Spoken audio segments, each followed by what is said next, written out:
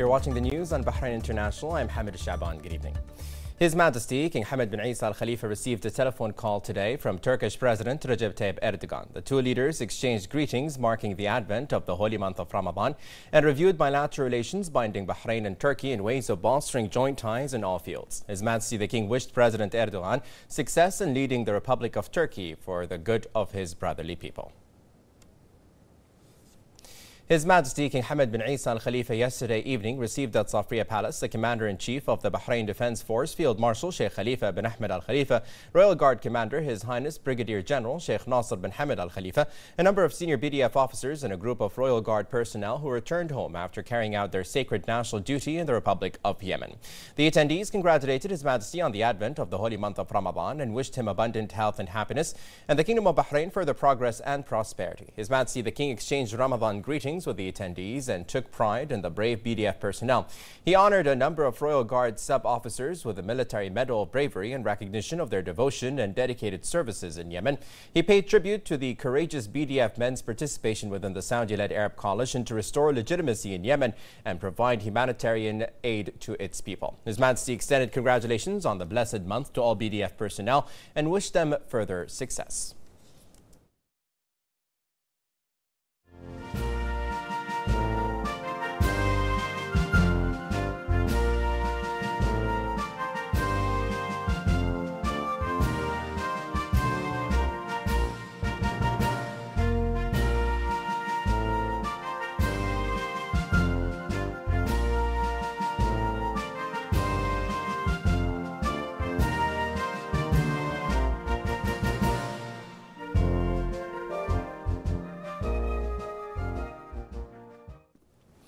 The Royal Court announced that His Majesty King Hamad bin Isa Al Khalifa will depart tomorrow to the Kingdom of Saudi Arabia to meet the custodian of the two holy mosques, King Salman bin Abdulaziz Al Saud. The two leaders will hold talks on ways to further boost the solid fraternal relations between the two kingdoms and their people, as well as talks regarding the latest regional and international developments. His Royal Highness the Prime Minister Prince Khalifa bin Salman Al Khalifa received today a number of royal family members and state officials. His Royal Highness highlighted the importance of committing to the outcomes of the Riyadh summit to achieve common interests. He stated that the summit has started a new phase of Gulf Arab cooperation, particularly in light of the security and economic challenges. He added that it is unacceptable not to abide by the outcomes of the summit and that the security and stability of the Arabian Gulf is a top priority. His Royal Highness noted that the kingdom and the GCC countries do not wish harm upon anyone and that their purpose is to put an end to what undermines their security and stability or threatens the safety of their people and control sedition and incitement under the cover of media which target the region's security. The Prime Minister emphasized keenness on developing government services in villages to meet the aspirations of the citizens.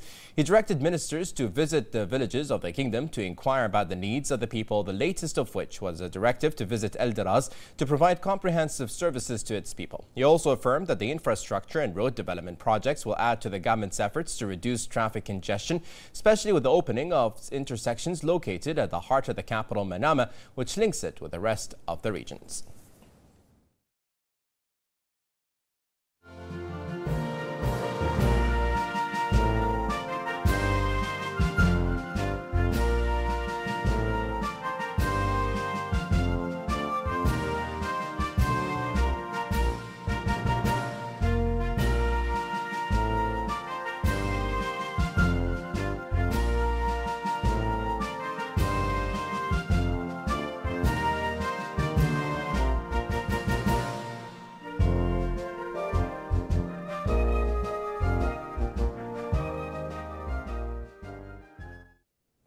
His Royal Highness the Crown Prince, Deputy Supreme Commander and First Deputy Prime Minister, His Royal Highness Prince Salman bin Hamad Al Khalifa visited yesterday evening the Majlis of the Qazaruni family and the Majlis of Khalid Al Sharif. His Highness Sheikh Isa bin Salman Al Khalifa accompanied His Royal Highness during the Majlis visits.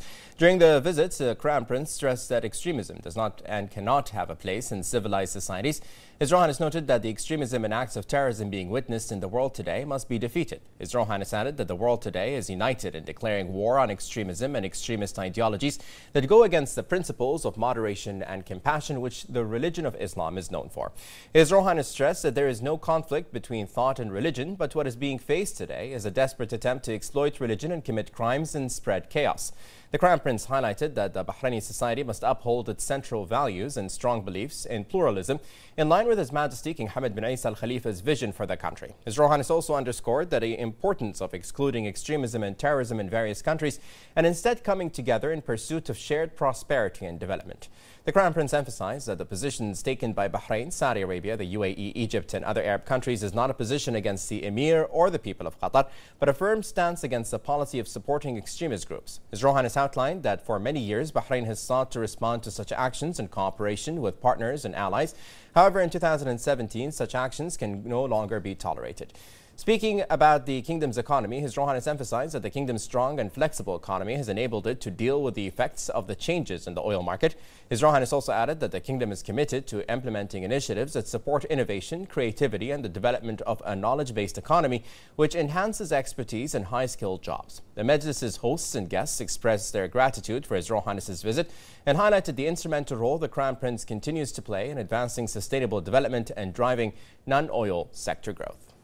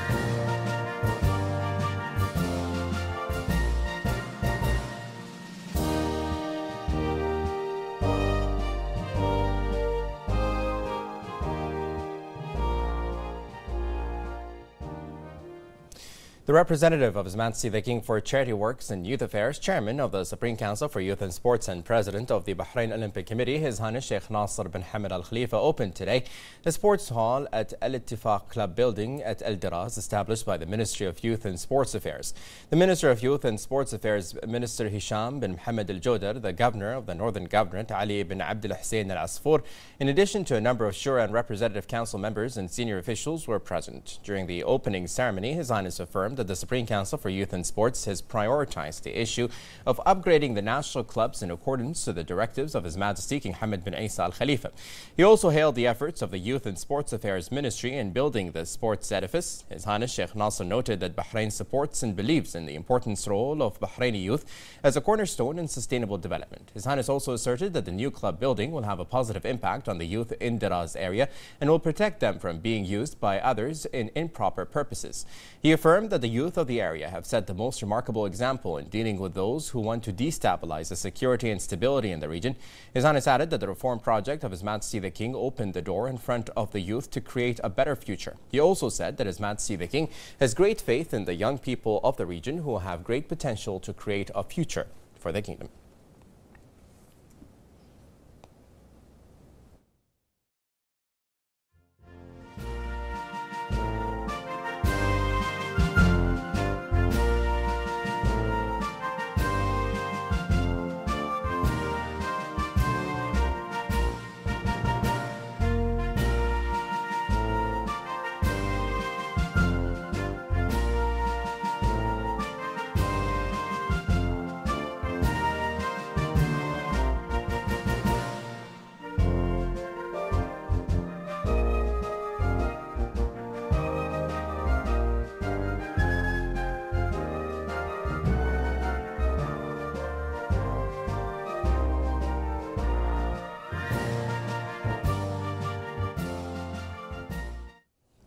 The representative of His Majesty the King for Charity Works and Youth Affairs, Chairman of the Supreme Council for Youth and Sports and President of the Bahrain Olympic Committee, His Highness Sheikh Nasser bin Hamad Al Khalifa, sent a cable to His Majesty King Hamad bin Isa Al Khalifa supporting the decision of the Kingdom of Bahrain, the Kingdom of Saudi Arabia and the United Arab Emirates to sever diplomatic relations with Qatar. He noted that this step is a reflection of the hostile actions of Qatar against Gulf and Arab countries, adding that it is an important step against a hostile entity dedicated to striking Arab stability, supporting terrorism and spreading division. Sheikh Nasser emphasized support to the steps taken by the leadership towards Qatar, which assert His Majesty the King's keenness on reinforcing national and Arab security. He rejected Qatar's tampering with security and stability and its support to organizations that are trying to destabilize the kingdom, as well as terrorist groups that have caused corruption. His Highness also rejected Qatar's support to terrorist groups such as Al-Qaeda, ISIL, Houthi militias, and the Muslim Brotherhood. Sheikh Nasser sent a similar cable to the Prime Minister, Prince Khalifa bin Salman Al Khalifa, in which he supported the measures taken by the government to sever relations with Qatar after the insistence on destabilizing security and stability in the kingdom, interfering in its internal affairs, inciting the media, supporting terrorist activities, and funding organizations to sabotage and spread chaos in Bahrain. His Highness sent a similar cable to His Royal Highness the Crown Prince, Deputy Supreme Commander and First Deputy Premier, Prince Salman bin Hamad Al Khalifa, supporting the measures taken against Qatar after its violation of all agreements and principles of international law, with no regard to values, law, morals, and consideration to the principle of neighborliness or adherence to the principles of Gulf relations, as well as its denial of all previous commitments and support for terrorist groups from which Arab countries have suffered. The Shura Council stressed support for all measures taken by the government of Bahrain, affirming maintaining the country's security and stability and protecting national gains are given the highest priority. The Shura, in a statement, said that the measures taken by Bahrain aimed at protecting its security and stability against Qatar's interference in its internal affairs, as it has been backing terrorist groups associated with Iran to carry out terrorist acts aimed at overthrowing the legitimate political system in Bahrain, which is inconsistent with all laws, norms, or good neighborliness principles. Earlier today, we were joined by Shura Council member Ahmed Al-Haddad, who commented on Bahrain's decision with regards to severing ties with Qatar. We fully support the decision of the government of Bahrain to cut off diplomatic relation with Qatar. You know, this is because I think Qatar has been meddling and interfering in the internal affairs of Bahrain for a long time. And this has to be stopped. And I think there have been a lot of efforts behind the scene for a long time to convince Qatar to stop interfering in the affairs of Bahrain and supporting certain terrorist elements in the country. Besides, also the media, you see, Al Jazeera has played a very important role in investigate, you know, in trying to interfere in the internal affairs of Bahrain by, you know, spreading false news about the situation in Bahrain for a long time, and it has been known to everybody in this regard. So the action against Qatar is justified because it's, I think, a threat to the security of the country, and as per the United Nations Charter and principle of international law, a sovereign state can take any action or measure so as to protect its security and citizens from foreign threats. And this case is applied to Qatar. And we believe that Qatar has been trying this for a long time, and Bahrain is very much justified in taking this measure along with other friendly countries like Saudi Arabia, United Emirates, Egypt. And I think this action or decision has been taken after very careful thoughts and coordination and consultation among the concerned parties. And let me say one thing here. The people, you know, of Qatar, these countries, they have no ill, you know, intentions toward the people of Qatar. They are our brothers and sisters. But there is, of course, their governments which has taken certain stance that affects the unity, the security, the welfare of the GCC countries and other Arab countries. So I think this decision is right in the right direction, and to stop Qatar from interfering in the affairs of these countries, and to prevent Qatar from financing and supporting certain terrorist groups like, you know, ISIL, like Al-Nusra, and of course there's the brotherhoods, the issue of brotherhood also, which Qatar has been supporting with weapons and finance.